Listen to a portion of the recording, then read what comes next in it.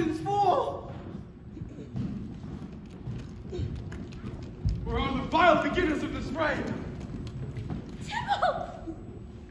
My cousin! Oh, my brother's child!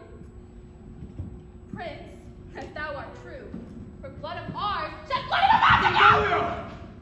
Who began this bloody fray?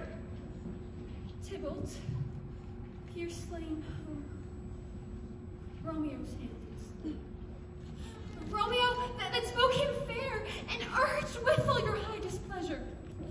All this uttered with gentle breath could not take truce with the unruly spleen of Tybalt, deaf to peace, but that he tilts with piercing pressure at the bold Mercutio's breast. Romeo, he cries aloud, hold friends! Friends part, and twixt them rushes. Underneath whose arm, an envious thrust from Tybalt hid the life of stout Mercutio. And then Tybalt fled. But by and by comes back to Romeo, who had but newly entertained revenge. And near Ecuador part them was the stout Tybalt slain. She is the kinsman of the Montague. Affection makes her false. She speaks not true.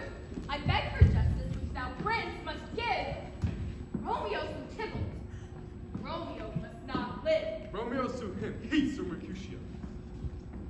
Now the price of his dear blood doth all. Not Romeo, Prince. He was Mercutio's friend. His fault concludes but what the law should end. The life of Tybalt. And for that offense immediately we do exile him. Hence.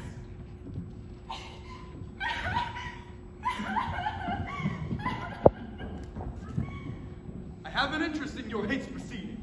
My blood for your brawls doth lie a-bleeding. Thus forth, let Romeo hence in haste, else when he's found, that hour is his last.